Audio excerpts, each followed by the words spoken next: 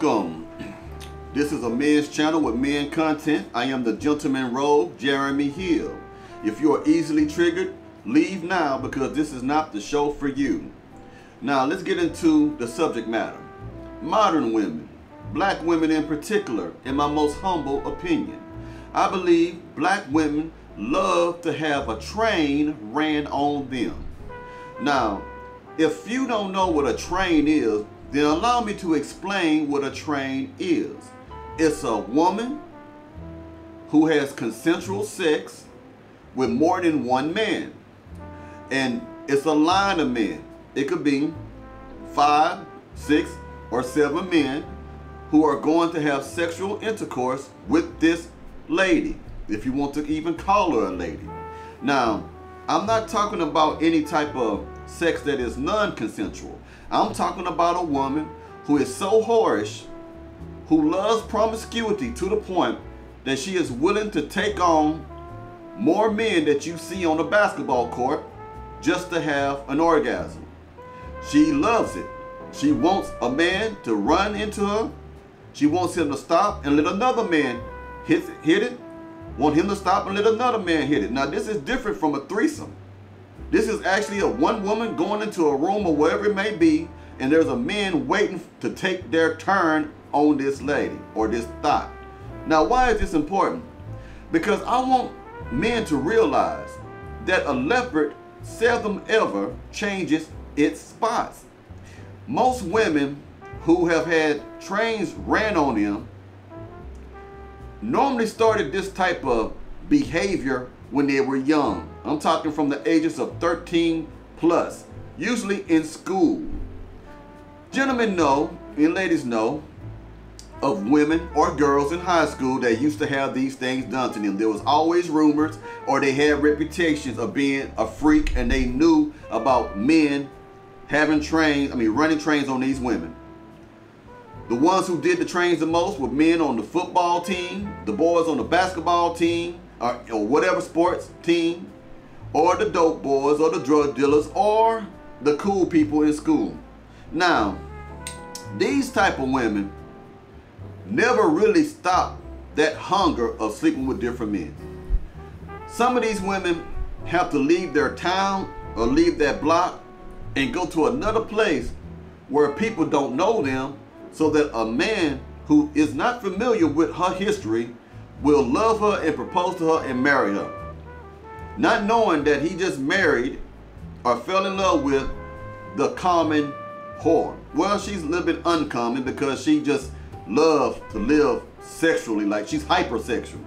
So what happened to them, these women that we knew back in high school who used to have trains ran on them that was overly sexual, they may slow down a little bit, but they will never be faithful to whoever it is that they are in a relationship with.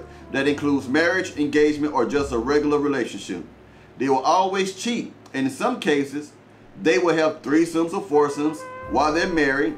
They will do swinger type of activity with swingers, and their husband won't even be aware that she's involved with the swinger lifestyle. It's something secretive. She's keeping it away from him. She is what they call a unicorn, meaning she is just kind of like a single girl who sleep with a married man and a woman, but the husband don't know. There are women who do pornography, man, who have men who don't know that they're doing pornography. Women like that are just normally what we would call slutty. These women never really change. They will still cheat on a man. So I want these men to know that it takes a lot for a woman who grew up so harshly to change her ways. It has to be a religious experience to come along, or something traumatic has to come along for a woman to say, I don't want to be this way no more. Maybe the birth of a child. But even then, sometimes that doesn't matter, because many gentlemen can testify to what I'm about to say. How many of us have had sex with a woman while she had a 3-month, 6-month, or 2-year-old baby in the bed with them? And you're behind her grinding, hitting it from the back while she's on the bed, and the baby sleep right there.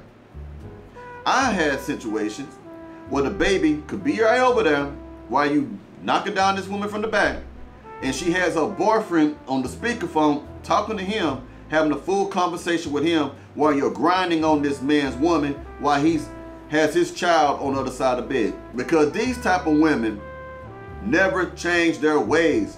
They adjust, they adapt, and in some cases they may slow down, if that's even possible, their urges of sleeping with so many men, but they still have to get it in. This is why I say a lot, not all, but a lot of modern day black women in particular love it when they have trains ran on them. Some of these women brag about their sexual exploits. See, some of you have never been in the streets. All you do is watch TV and not really immersed in the black community, because I talk about the darkest corners of what's going on in the black community when it comes to our black women. And the things I'm saying to you are factual and they are true. A lot of women, you'll be surprised, have had more than, not just threesomes, fivesomes, sixsomes. You'll be surprised at how many women that you know that you wouldn't even think done had trains ran on them. 4 men done hit it. 6 men done hit it. Where do you think these porn stars come from, like Pinky and the rest of them? Do you not think that they was already immersed in promiscuity, in lasciviousness, immersed in extreme promiscuity before they became porn stars? Do you not think that the Cherokee Diaz, which is one of my faves, you don't think she was already doing these sexual things in the black community before she became a famous porn star? No. The difference is some of these women take it and run with it and make it a profession. Other women just live it out as a lifestyle. But once you have had that bell rung, once you have broken that top, ladies, and you realize that you are a hypersexual woman, because not all black women are hypersexual, but there are some who are, you can't stop it. It becomes an addiction. You have to get years of therapy and have to practice years of restraint to bring those urges back in. So some women who are whores will always be whores. No matter how good you are to them, no matter how many kids you have by them, no matter how many times you have bought her nice jewelry, no matter how many times you bought her nice jewelry, no matter how many times you bought her all the things she could possibly ask for, giving her a life, put her in a suburban place. Now she's a suburbanite. She will always have that whore streak in her. She is a whore. She will always have that freaky whore streak in her. I'm not lying, gentlemen. Think about the girls in high school. What do you think happened to them? Do you think they just turned around and changed their ways? No. They still have that same freaky girl in them. So, a lot of black women, modern day black women, have had the choo-choo, the toot-toot, all up in them.